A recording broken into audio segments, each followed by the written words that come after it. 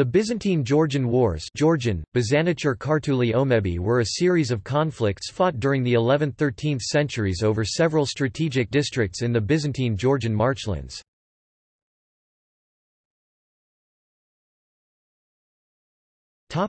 Background. The integrity of the Byzantine Empire itself was under serious threat after a full-scale rebellion, led by Bardas Skleros, broke out in 976. In the urgency of a situation, Georgian Prince David III of Tao aided Basil II, and after decisive loyalist victory at the Battle of Pankaleia, he was rewarded by lifetime rule of key imperial territories in eastern Asia Minor. However, David's rebuff of Basil in Bardas Phocas's revolt of 987 evoked Constantinople's distrust of the Georgian rulers.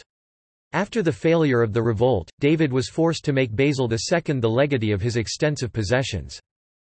This agreement destroyed a previous arrangement by which David had made his adopted son, Bagrat III of Georgia, his heir.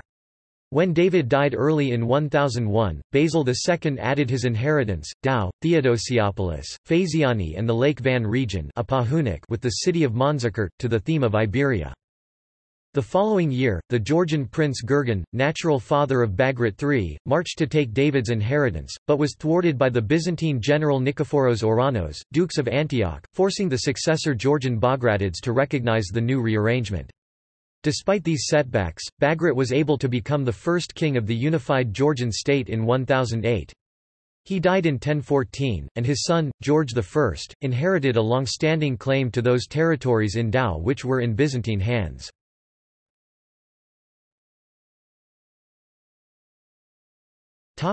Georgian campaigns of Basil II. Young and ambitious, George I launched a campaign to restore the David Kuropalides succession to Georgia and occupied Tao in 1015–1016. He also entered in an alliance with the Fatimid Caliph of Egypt, al-Hakim c.996–1021, that put Basil in a difficult situation, forcing him to refrain from an acute response to Georgi's offensive. Beyond that, the Byzantines were at that time involved in a relentless war with the Bulgar Empire, limiting their actions to the west. But as soon as Bulgaria was conquered in 1018, and al-Hakim was no longer alive, Basil led his army against Georgia. Preparations for a larger-scale campaign against Kingdom of Georgia were set in train, beginning with the refortification of Theodosiopolis. In the autumn of 1021 Basil, at the head of a large army reinforced by the Varangian Guards, attacked the Georgians and their Armenian allies, recovering Phasiani and pushing on beyond the frontiers of Tao into inner Georgia. King George burned the city of Oltizi to keep it out of the enemy's hands and retreated to Kola. A bloody battle was fought near the village Shuramni at the Lake Palakazio, now Sildar, Turkey, on September 11, and the emperor won a costly victory, forcing George I to retreat northwards into his kingdom. Plundering the country on his way, Basil withdrew to winter at Trebizond. Several attempts to negotiate the conflict went in vain and, in the meantime, George received reinforcements from the Kakhetians, and allied himself with the Byzantine commanders Nicephorus Phocas and Nicephorus Xiphias in their abortive insurrection in the emperor's rear. In December, George's ally, the Armenian king Sennacherib of Vaspurakan, being harassed by the Seljuk Turks, surrendered his kingdom to the emperor. During the spring of 1022, Basil launched a final offensive, winning a crushing victory over the Georgians at Svindex. Menaced both by land and sea, King George handed over Tao, Phasiani, Kola, Artan and Javakheti, and left his infant son Bagrat a hostage in Basil's hands.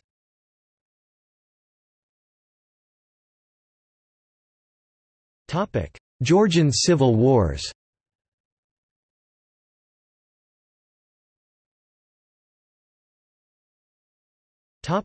Demetrius of Klarjeti.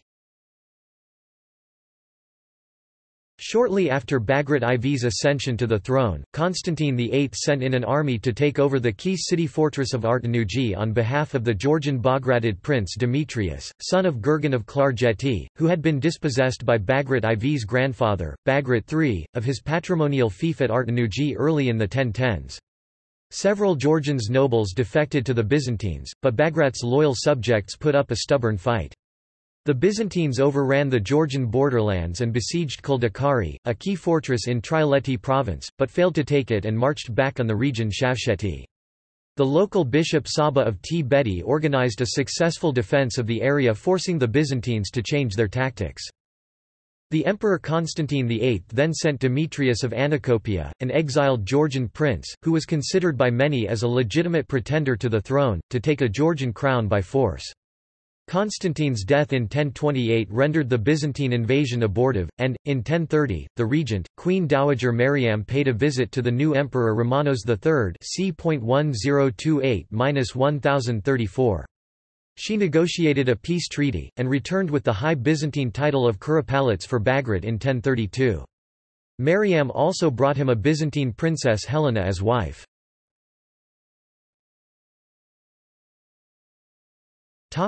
Demetrius of Anacopia. In 1033, the royal court faced another dynastic trouble, this time with Bagrat's half-brother Demetrius of Anacopia, a son of George I of his second marriage with Alda of Alania. Demetrius and Alda lived in Anacopia, a fortress in Abkhazia, which had been bequeathed to them by the late King George I. The efforts by Bagrat's mother Mariam to win Demetrius's loyalty to the crown went in vain. Threatened by Bagrat, Alda defected to the Byzantines and surrendered Anacopia to the Emperor Romanos III in 1033, who honored her son Demetrius with the rank of magistros. According to the Georgian chronicles, King Bagrat defeated united army of his opponents and then besieged Anacopia, then he went back, leaving Atago Chachistsa and his army to take charge of the fortress.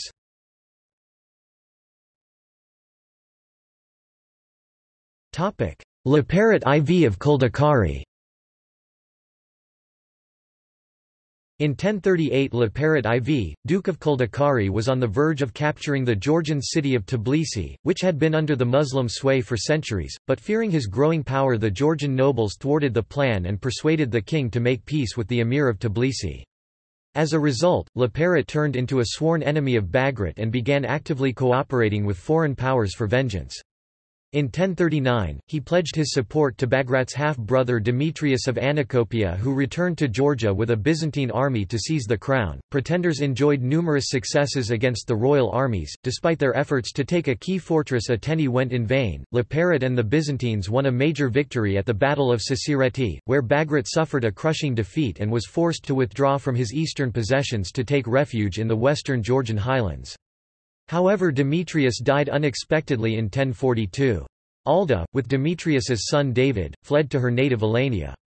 Liparit continued the struggle against Bagrat and became a major champion of the Byzantine influence in the region. Bagrat appealing to the Emperor Constantine IX, it was arranged, through the Byzantine mediation, that Liparit should receive nearly a half of the realm south of the Mtk-Vari River only as a dutiful subject to the King of Georgia. Thus, in the period of 1045 to 1048, Liparit IV, Duke of Trialeti, Argveti, Lower and Upper Iberia, Prince Constable of Georgia, became the most powerful person in the kingdom. Not without a good reason, the Arab chronicler Ibn al-Athir calls him king of the Abasgians, i.e., Georgians.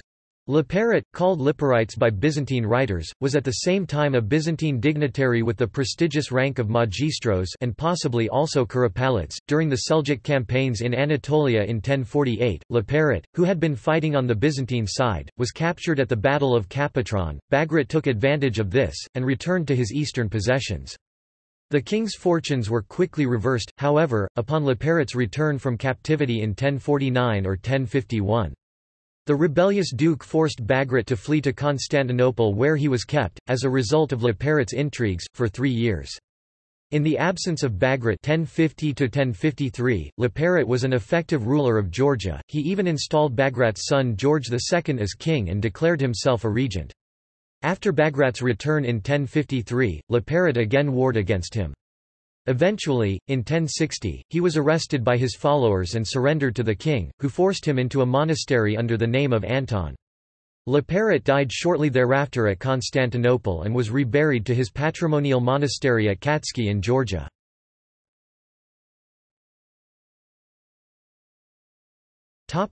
Peace.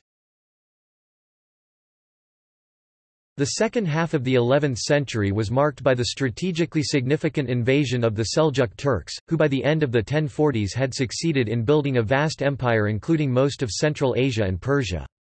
The Seljuk threat prompted the Georgian and Byzantine governments to seek a closer cooperation.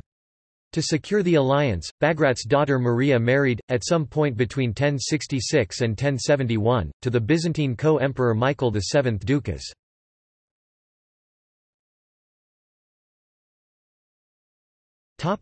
Georgian expedition to Chaldia. Despite the territorial losses to Basil II, the Georgian kings succeeded in retaining their independence and in uniting most of the Georgian lands into a single state. Many of the territories ceded to the empire were conquered by the Seljuk Turks towards the 1070s to 1080s, securing the theme of Iberia by the help of Byzantine governor, Gregory Pekorianos, who began to evacuate the region shortly after the disaster inflicted by the Seljuks on the Byzantine army at Manzikert. On this occasion, George II of Georgia was bestowed with the Byzantine title of Caesar, granted the fortress of Kars and put in charge of the imperial eastern limits. Relations between the two Christian monarchies were then generally peaceful except for the episode of 1204, when Emperor Alexios III Angelos confiscated Tamar's donation. Infuriated by this action, Tamar used this hostile act as a pretext for her expansion along the southwestern coast of the Black Sea, populated by a large Georgian-speaking population. A Georgian army under the command of Alexios and David Komnenos attacked the Byzantines from the east in late March or early April 1204. According to Georgian chronicles, the expedition took 8 days. It reached Trebizond via Lazia and seized Trebizond in April. The local commander Du Nikephoros Palaiologos did not put up an effective defense against the more powerful Georgian forces. On April 13, 1204, Constantinople fell to the Crusaders, where they established the Latin Empire. According to Georgian sources, newly incorporated territories were given to Alexios and David Komnenos, where they established a pro-Georgian state. Alexios was proclaimed emperor, while David was appointed strategos. Some scholars believe that the new state was subject to Georgia, at least in the first years of its existence. At the beginning of the 13th century, the following year, David Komnenos commanded the Georgian troops in a successful campaign that resulted in the conquest of territories between Trebizond and Heraclea Pontica, while Alexios defeated the Seljuks and recaptured Amisos, Sinop, Oinion and Chalybia.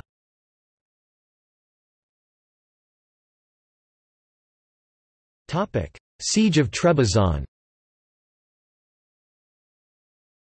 The Siege of Trebizond in April 1282 was an unsuccessful siege of Trebizond, the capital of the namesake empire, by the Georgians under command of David I of Imereti.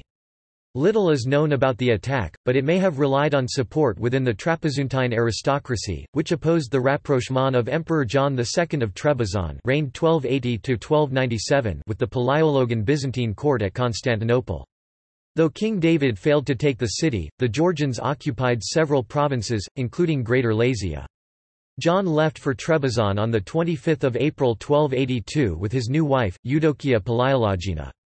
Not long after John arrived home, he was confronted by his half-sister Theodora, daughter of Manuel I, by his Georgian wife, Rusudin, who apparently deposed him in 1284 to rule for a short time before making a sudden flight. In Michael Panareto's words, from Trebizond, Michel Krasanskis suggests he may have taken refuge in Tripolis. John was restored to the throne no later than 1285.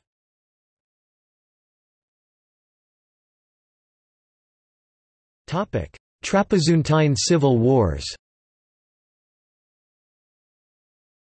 In the subsequent Trapezuntine civil war, the Greek party, supported by the Genoese, and by Byzantine mercenaries, were opposed by the local nobles, who considered themselves the patriotic champions of native rights. The opposition persuaded Anna, called Anacoutlu, the elder daughter of Emperor Alexios II of Trebizond, and his Georgian wife Jajik Jakeli, to quit her monastic dress and escape to Lazia, where she was crowned empress and gained control over the region, and all the native Laz and the Zon people, recognized her as the legal heir to the throne for being nearest legitimate heir of her brother Basil. On July 17, 1341, Anna entered Trebizond triumphantly, followed by Laz warriors of the Georgian king George V (1314–1346), as well as by Trapezuntine Laz of the Bandon of Greater Lazia, and ascended to the throne. She was crowned empress, supported, on the one hand, by the Amitsantarios family and, on the other, by the Laz, the Zan and, in general, the people of the provinces of the Empire of Trebizond. The prevalence of the indigenous Amitsantarioi after Anna's ascension to the throne had provoked continuous attempts by the opposing Scholarioi to overthrow her with the support of other noble families. The conflicts between the aristocratic families of Trebizond marked the reign of Anna, who was continuously under the threat of being deposed by the Scholarios family, as well as other aristocratic circles related to Constantinople. The attempts of the Scholarios family were supported by Constantinople, which was disappointed with the fall of Irene Palaiologina and the ascent of Anna.